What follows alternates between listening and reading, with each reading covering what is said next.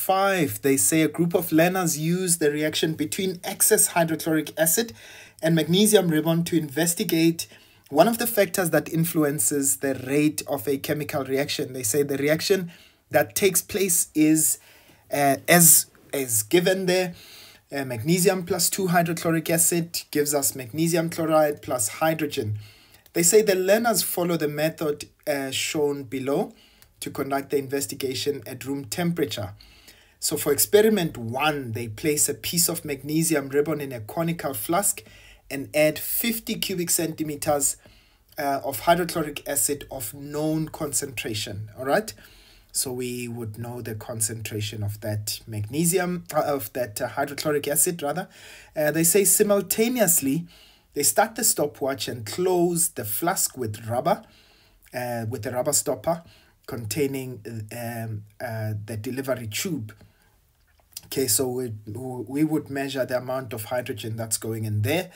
Okay, so they measure the volume of hydrogen formed in intervals of 20 seconds.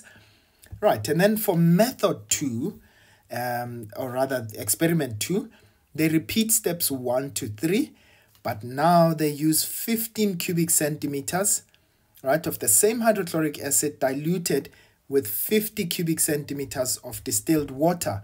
So what are they actually doing? They are lowering the concentration of the hydrochloric acid, right?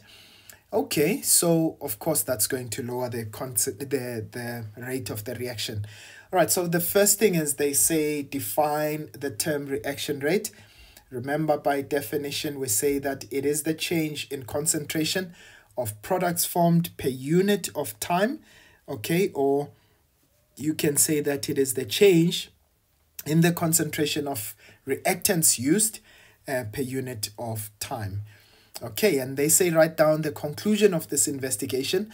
Remember what I just said right now, that the lower the concentration, okay, the lower the concentration of hydrochloric acid, the lower the reaction rate.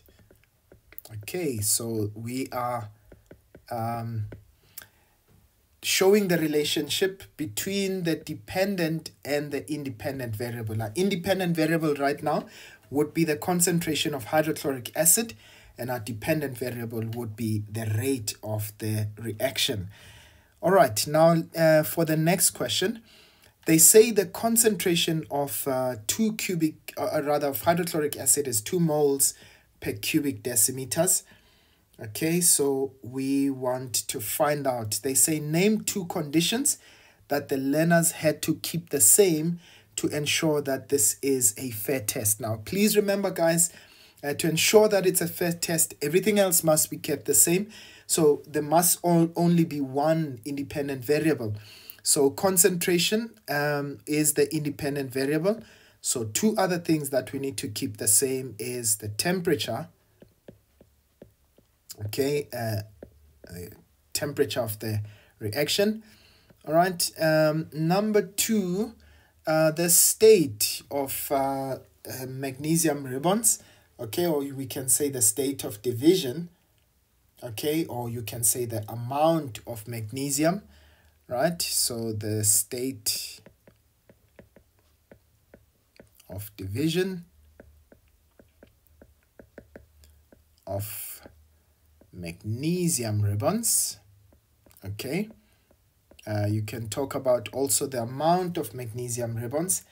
Okay, so those are all the variables that we would keep the same. If you can think of one, please also you can include it in the comment section.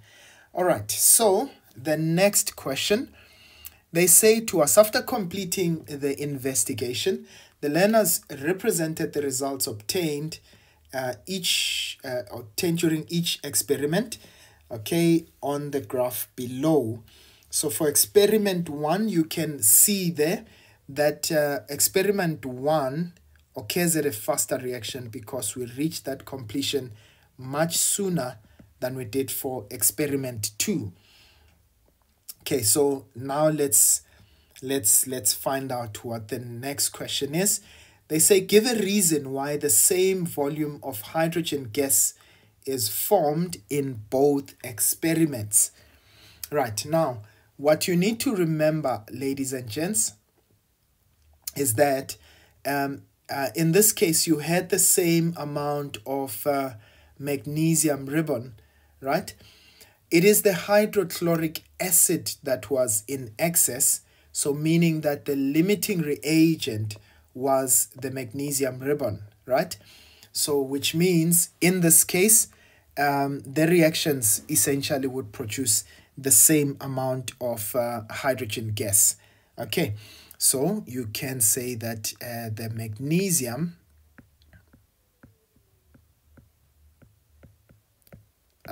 was the limiting reagent.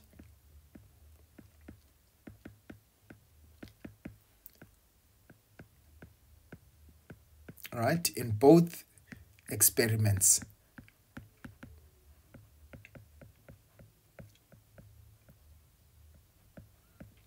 All right, so in this case, or you can simply just state that we had the same amount of magnesium ribbon there.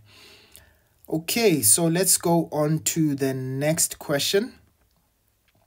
Okay, so they say to us for 5.6, write down the volume of hydrogen gas formed during the first minute, okay, in experiment 1. Okay, so in the first minute, let's check there. Okay, so that's after 60 seconds. So in experiment 1, after 60 seconds, no, that's experiment 2. So the amount of hydrogen that would be formed, the volume would be 60 cubic centimeters. Okay, so experiment 1, that's 60 cubic centimeters. Right, and in experiment 2, let's check there, that would be the amount right there. So that looks like we've got 40. And remember, if I look at this, each step is increasing by 2. And how do I know that? That's actually increasing by 1. Okay, so in this case, this would be 41 and 42, right? And in this case, it means it would be 42 cubic centimeters. All right, so that's the amount of hydrogen that would be formed. Now they ask us the question, which one of the experiments, experiment 1 or 2, took place at a faster rate? Use the graph to explain. So please do note, it must have been experiment 1. Okay, so that's experiment 1. Right, and do note, they want us to explain why that is the case. Right, that we produced more hydrogen, right, in experiment 1 within the same amount of time. Okay, so we saw that the amount of hydrogen that was made in 1 minute was much higher than the one that we made in the other one. Okay, right, now in the other experiment, we can explain that way. Okay, so we want to now calculate, so that's 5.8. They say to us, calculate the average reaction rate, right, with respect to the magnesium in grams per second, right, in experiment 1, right, if the molar volume at room temperature is 24 cubic decimeters. Now, ladies and gents, please just follow this. So the rate of reaction must be in grams per second. So I need to find out the amount, the mass of magnesium, right, that was used within that amount of time. But now remember, what do I have in experiment 1? I know how much of, the gas I formed. That's in cubic decimeters, right? So I formed 60 cubic centimeters. So I'm going to say that number of moles of hydrogen would be the volume divided by the molar volume. So in this case, I've got the volume is 60 cubic centimeters, but I'm going to convert it to cubic decimeters because my molar volume is also in cubic decimeters. So I'm going to say divide by 60 divided by 1,000, right? So that would give me 0.06. Okay, 60 divided by 1,000 gives me 0.06. And now I'm going to divide that by 24. Okay, so let's find that out.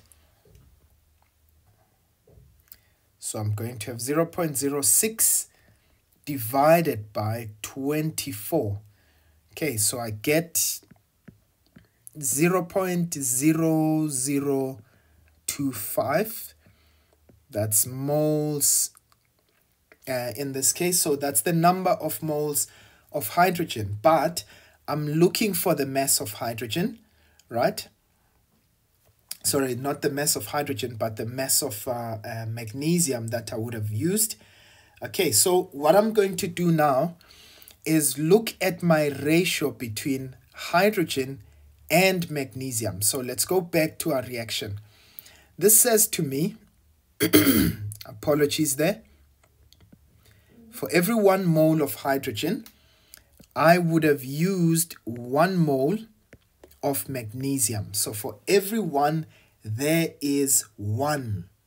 Okay, so that tells me that the amount of magnesium, therefore, would also be, so therefore it means the number of moles of magnesium would be equal to 0.0025 moles.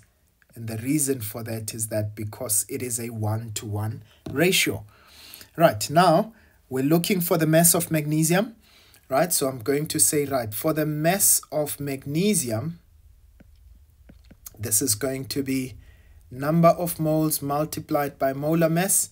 So that's 0.025. Sorry, that's 0.0025.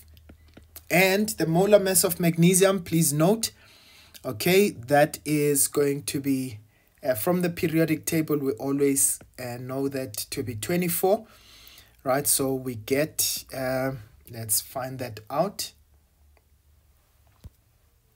Okay, so our calculator is misbehaving.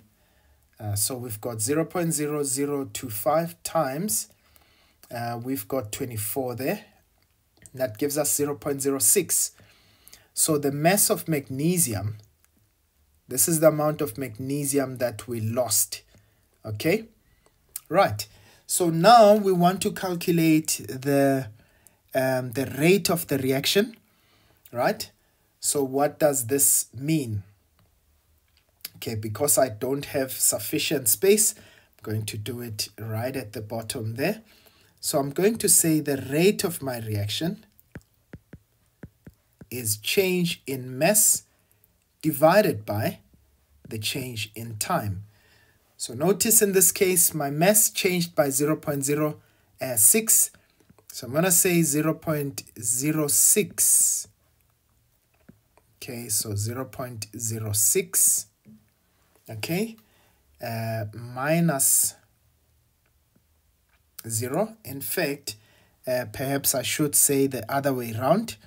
0 minus 0.006. So that's final minus initial. Remember, we used up all of the zinc, of the magnesium rather. So I ended up with nothing, but I started with 0.06. So this is divided by the time that it took was 60 seconds. Okay, that's in 1 minute. And in this case, I can already see how this is going to give us a rate of negative 0.001 grams per second. And the reason it is negative is because there is a loss in that mess. Okay, you don't necessarily need to put that negative there. Okay, so please make sure that your answer is positive. So rate must always be represented as a positive answer. Okay, so that is how we are going to calculate that there. And that's how we come to the end of question 5.